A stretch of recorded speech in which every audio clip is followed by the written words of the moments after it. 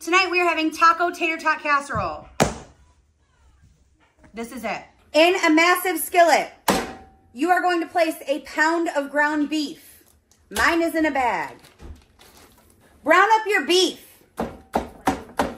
Chop it up aggressively. My ground beef is quite lean, so I am not draining it. I don't know, I must have bought very lean meat this time.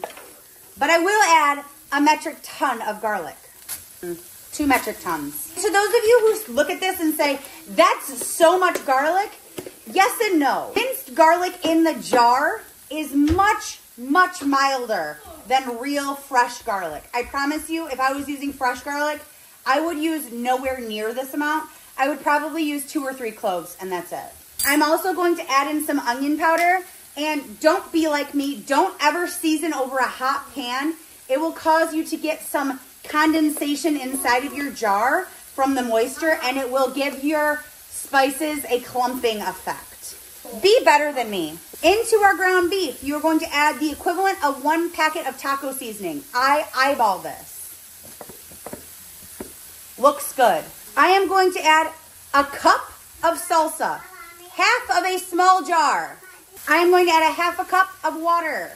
That's for your taco seasoning. Add in 1 can of black beans, drained and rinsed. I have decided it needs the rest of the jar of salsa. It can't hurt anything, right? I'm gonna add in a bag of corn. It's frozen, it's fine. It will cook in the oven. Plus it's corn. It doesn't really need to cook much at all.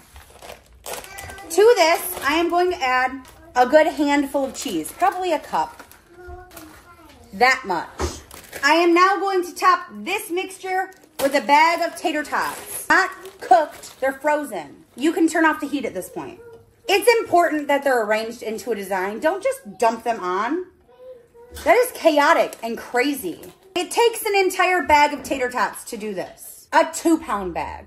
Pop this into a 350-degree oven until the top is a little bit crispy and a little bit brown. Then we are going to add cheese to the top. It's been about 20 minutes. I am going to top my casserole with some cheese. Why? Because I live in the Midwest. Looks great. Let's pop it back in the oven until the cheese is golden brown and bubbly. Here it is. This is dinner. This is one of the only ways that my husband will eat tater tots, which I realize is a weird problem to have, but let's try it because I know what you're thinking. Is it even good? It's hot.